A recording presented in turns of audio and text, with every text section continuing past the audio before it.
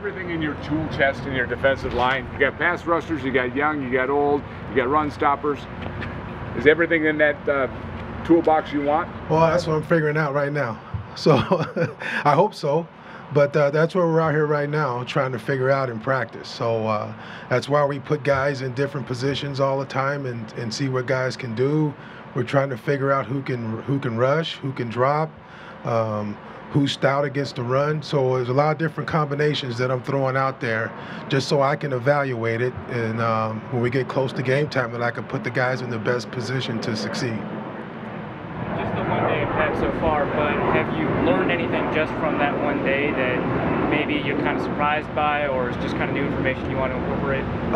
No, it's really kind of changed for me over the years. You start off as a little league football player and you get all jacked up about pads, and then you go to high school and you get all jacked up about pads, and you go to college and you get all jacked up about pads, and then when you get in the NFL, there's really not much difference between practicing in pads or practicing out of pads.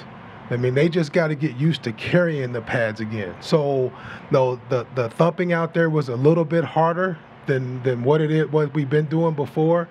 But really, you get a good evaluation of since we've been here. In minicamp, it was hard because we didn't let the guys go. We didn't let the front go. But since we've been in camp, we've let the front go. So really, you find out that there's not very many surprises because the guys in this league, they go hard because they're fighting for a job. So we have to tell them, whoa, whoa, all the time, even though they only just have a helmet on. They go full speed. So I didn't expect to see anything different yesterday from what we've done from the first time we started practicing. With DJ Wanham, he was talking yesterday. He's watched a lot of other defensive ends, whether it's Daniil trying to pick up on that skill set, but he also talked about, Pierce, Tomlinson, learning some of the 4-eye. What can he take from some of the interior technique that you'd like to see him apply it? Well, it's not just him, but all of our ends have to learn how to play somewhat like our 3 techniques and nose play, because there's times where we tighten those guys down. And they're not always on the outside shoulder of a tackle or outside shoulder of a tight end. So the techniques that the D tackles use when they have to play inside a tackle, they've got to execute those same techniques in the run game. So that's the reason probably why he's talking to the big guys of when I get caught in a certain position, how do you get out of it? So he's watching tape and he sees, Dalvin in a position where he really should be blocked, and he found a way to get out of it. So that's probably why he's asking him those questions. Andre, what impact, if any, does releasing Gladney have on the defense? I don't think any right now because he hadn't been here. I mean, it's sad to say, but the NFL is out of sight, out of mind. You get hurt and you're injured, the train keeps moving. It never stops for anybody. That's just the way this league is. So he hasn't been here, he hasn't been practicing, so he hasn't been around a group. So other than the guys feeling because they have a relationship with him, but when it comes to the football part of it, he hasn't been here, so it really hasn't been an adjustment factor there. When things like this happen and teams have to move on from guys? No, because it's just the way this league is. I feel sorry that he's in the situation that he's in. But me personally, if it's true, then I don't. That's just the truth of the matter. That's just who I am as a human being. I don't know. I don't know if it's true or if it's not true. But if it's true, you're a grown man. And if you put yourself in those kind of positions, then you got to pay the consequences. That's the way life is. So there's no sorrow in my heart. How different is Sheldon's role now versus when he was here back in 18? It's a little bit because right now he's not starting, but he's going to play a lot.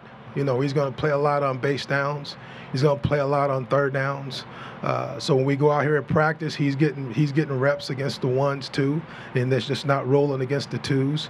So I expect him to play a lot. In my mind, I got 2 starting 3 techniques between him and Big Dalvin. he's played a lot of different roles, dating back to when he was an outside linebacker in Seattle or the Jets, wherever it was. And how does all of that experience and just like all of those different things, where he can line up, where you can align him, how does that help him for what you're going to ask him to do in various situations? Well, it helps him because he's had the experience of rushing in different places. You know, he's had to rush over a tackle. He's had to rush over a guard. He's had to rush over a center. So that helps him because he feels comfortable rushing in any place we put him on the front. And then that helps us because we can put him in different places. So we can find matchup problems, you know, through the course of the season that we can put him in different spots to be able to take advantage of that.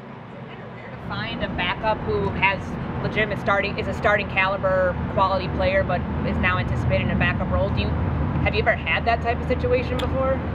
You know, sometimes you have it when guys, you know, are I'm not saying Sheldon at the end of his career, so don't take it the wrong way, but, you know, sometimes you have guys that have, you know, past the 30 mark, you know, and so teams try to get younger, and this is a way for a guy to continue to play and still get a lot of reps. And when you have that, that's a huge bonus for you. You know, when I was in Cleveland, we had Kennard Lang, and I had him in Denver also, you know, and Kennard had been a long-time starter with the Redskins, you know, and I got him to come to Cleveland, and he played that role. And then when I went to Denver, I got him to come to Denver, and he played that role. And so, you know, he was very productive for us, and it kind of helped him, you know, be able to steal 4 or 5 more years, you know, in his career and still make some money, and still was able to give me 6 or 7 sacks a season.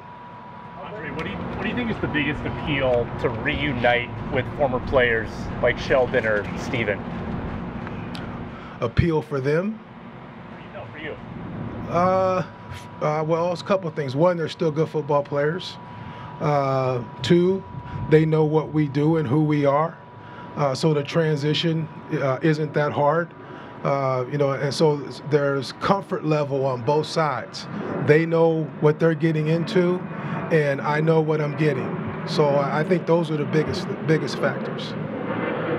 Andre, I imagine you went against Steve Hutchinson, maybe more so early in his career when he was in Seattle, but what was it like going against Hutchinson, and how does he's getting in the Hall of Fame this weekend, and how's he rank among guards you've gone against in your estimation? He's one of the best to ever play. He was strong, he was physical and athletic. You know, Larry Allen is the best that I've ever seen. But he was right there. You know, he was right there, and it's well deserving for him to be a member of the Hall of Fame. Obviously some success last year, but he said he's enjoying the fact that you're moving people around. So when a guy can keep his humility and then still be open to it when he's young, what does that say to you? You know, I told you guys when we drafted him, I fell in love with him because of who he is as a human being. You know, he's a great, humble person that's a hard worker, that's going to do everything the team asks him to do, and he's a tremendous athlete. And so when I had a chance to meet with that young man a year ago, you know, it reminded me of my conversations that I had with Daniil. You know, very humble, hard-working, had his priorities in the right place. And so that's why I fought so hard to try to get that guy here, because those qualities are hard to find when you're a tremendous athlete. You know, usually guys think, you know, they're the best thing since sliced bread, you know, and those two guys aren't like that. You know, they're humble, and they want to work hard every day. They got a drive to improve, and those things are really hard to find, you know, as a coach. When the Broncos come here next week, how beneficial is that for a defense that has a lot of spots that are competitive? Oh, that'll be great, because now you're going up against somebody new, you know, a different offense. The guy on the other side of the ball doesn't know what you like to do, and we don't know what they like to do, you know. So, you know, intensity level will pop up a little bit, especially on the first day. But it's like it always is, you know. The second day, we gotta kick them a little bit to get them to go, because then they realize it's just practice, you know. So, but it'll be great competition. Last couple for Coach. What are the benefits of having Wanham in that outside linebacker role versus just a traditional linebacker? His athleticism. You know, his athleticism, if he couldn't run to stay with tight ends and running backs and receivers, you couldn't do it. You know, you couldn't do it. So his athleticism, he's smart, and then now you have an opportunity to maybe get some mismatches where you get him on a back coming off the edge instead of having to rush against an offensive tackle. What have you seen out of Armand Watts the past couple of practices? Oh, he's improved a lot.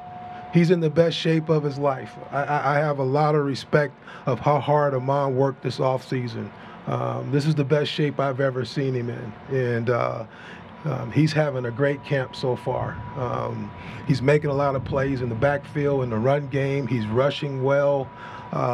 So I think it's two things. I think, one, obviously he's in the best shape he's ever been in, but I think, two, there's a lot of competition in that room. Guys are fighting for a job. So, you know, I think that's made a lot of guys' level come up. But because Armand's in great shape, he could compete to that level now. And when we got him, he's always shown that he had the potential to do that. But because he wasn't in great shape, you know, he would get tired, and that make his pads rise up, and he couldn't attack the line like he needed to. So the best thing he did for himself is get himself in great condition. And we had long conversations about that in the off season when the season was over last year. Played a lot of three technique at college. What did you see in him that made you think he was a really good fit for the nose? Well, he's big enough to play both spots, and he's athletic enough to play both spots.